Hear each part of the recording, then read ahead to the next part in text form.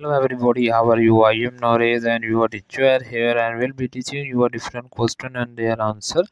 So I welcome you on classtheta.com where we'll be discussing questions. So let's get on the question. So our today question is which best explains how contractionary policies can hamper economic growth. They increase consumer demand. They can increase inflation. They reduce taxes which raise deficits. They reduce disposable income. The correct answer of the question is the option that the best explain how contractionary policies can hamper economic growth is.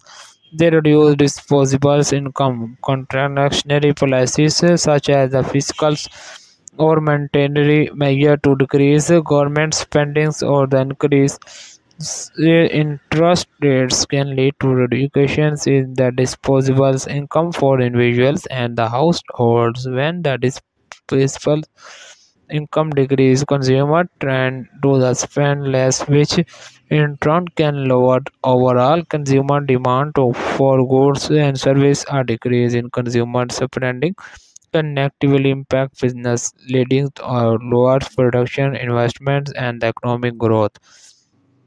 So that the answer of the question. If you are searching any other question, please visit www.classtheta.com and find on the search section.